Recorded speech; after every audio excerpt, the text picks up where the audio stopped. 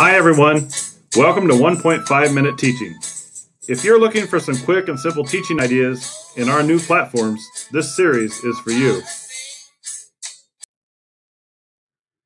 Today's topic is online tests and quizzes, modifying our approach to student assessment during COVID-19.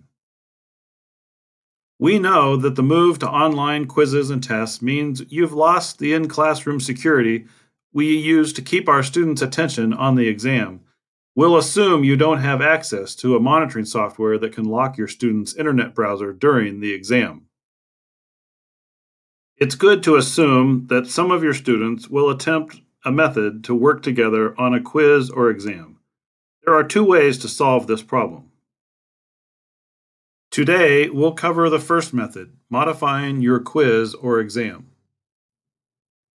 If we move to higher level questions, the answers will not be directly found in your textbook or online. You can still create multiple choice questions that are easily graded online, but perhaps try the use of story problems with a series of questions that require drawing conclusions or finding something to correct in the story you provide. We may have to assume that our exams will be open book. Create questions for this scenario.